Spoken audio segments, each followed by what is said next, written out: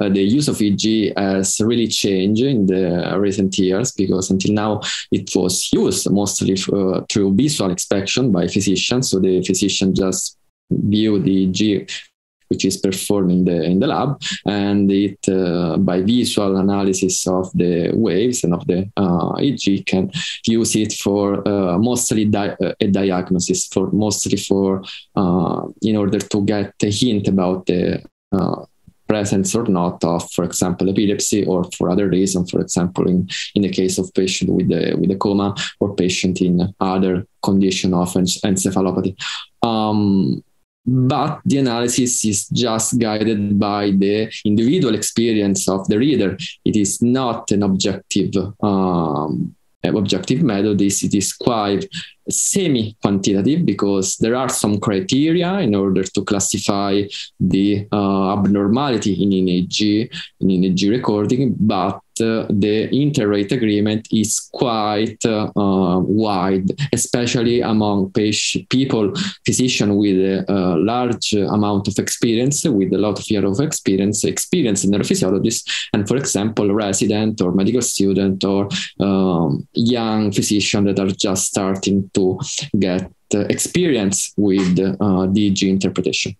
So now we are reaching a level that we have a computer machine and quantitative EEG analysis that can help physicians in suggesting diagnosis, but also in guiding the prognosis.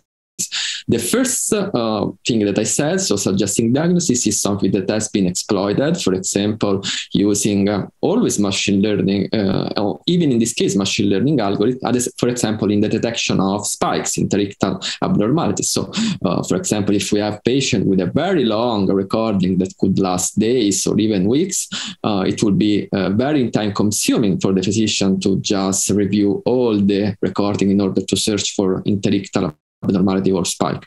We have now a computer algorithm that can do it in our place. So they can identify interictal epileptic or discharge or spikes, and they can quantify the burden of epileptic discharge in a specific patient. So it can be really useful. They can also identify the starting of a seizure in some clinical settings. For example, during continuous EEG monitoring, there are some techniques that can alert the physician when there is a warning of the initiation of a seizure, for example. So the physician is not obliged to stay 24 hours looking to the EEG, which is not feasible and possible, of course. So that's one of the exciting future possibilities of this algorithm is in the diagnostic field. Regarding the prognostic field, we have even more possibility, because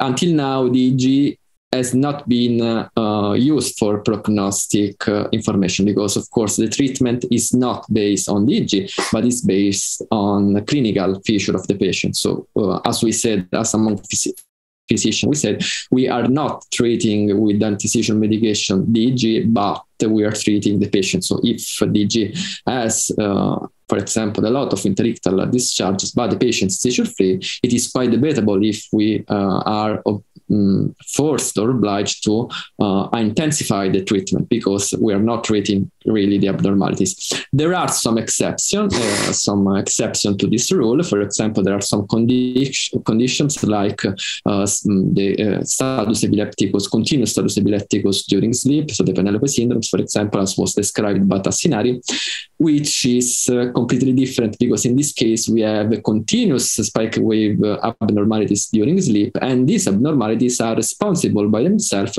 for the cognitive decline of children with this condition. So in this case, we are treating, in effect, DG in order to cure these abnormalities and to let the child have his normal development, cognitive development.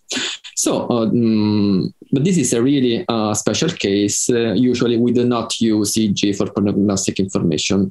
Instead, using quantitative EEG analysis and machine learning algorithm, our aim now is to get prognostic information that could help physicians in deciding, also, for example, in drug refractory epilepsy cases. For example, if we have have a patient that is not suitable for epilepsy surgery, which I remember is the most important treatment for patients with drug-refractory epilepsy, because it's the only one that can grant seizure freedom. But if we have a patient that for various reasons cannot underwent surgical evaluation, we can have prognostic information for other palliative techniques, such as vagus nerve stimulation or other neurostimulation technique that, as we know, have a low rate of success. And we cannot know before the implantation, which is an invasive procedure, which of our patient will be a responder. And if we could know before the implantation which is the more suitable case for the implantation of an invasive stimulation, such as vagus nerve stimulation or DBS, or responsive neurostimulation, which has various techniques that can be used in these cases, that will be a great success for the development of prognostic technique. Of course, there are other applications, but I think these are the most exciting ways that we can exploit the quantitative EEG analysis and machine learning for EEG.